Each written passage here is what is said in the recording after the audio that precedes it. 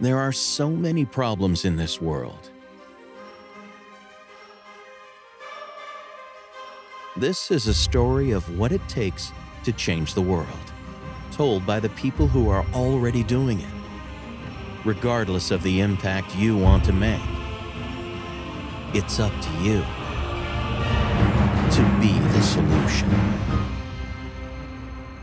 If we're going to transition into plant-based agriculture, there's a massive process that needs to happen. We need a big professional lobbying organization that can bring this message to lawmakers, because ultimately that's where the power is. You can stand out on the street holding a sign all day long, we can write books, we can make movies, but when we get laws passed at the state and federal level, we are making immediate, wide-scale change.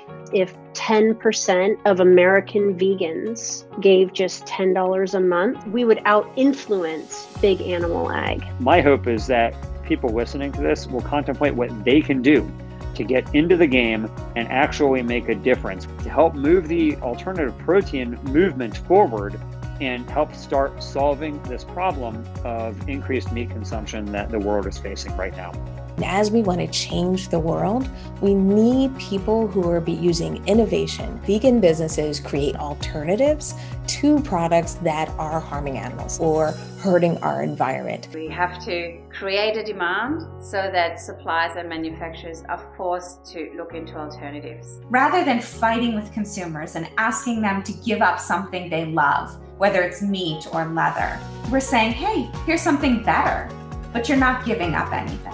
Restaurants are starting to realize that they need to adapt, because if they're not going to adapt their menus and at least cater to the vegan community, they're going to miss out. I'm excited about how I feel. I feel so much better now that I'm not eating meat. You want to live a healthy life. You want to feel better when you're 70, 80 years old. You got to start getting educated. I didn't go into medicine to manage chronic disease. I wanted to cure people. And these diseases are reversible. We can not only halt disease progression, but we often will see significant elements of disease reversal.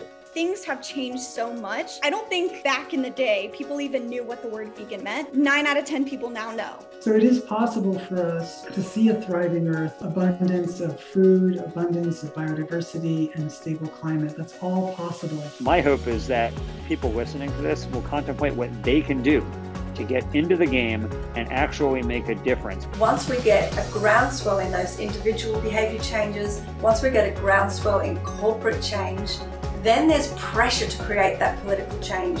And when there's political change, we will see dramatic shifts in animal protection. If you care about this issue, it's not enough to just be vegan. You have to do more.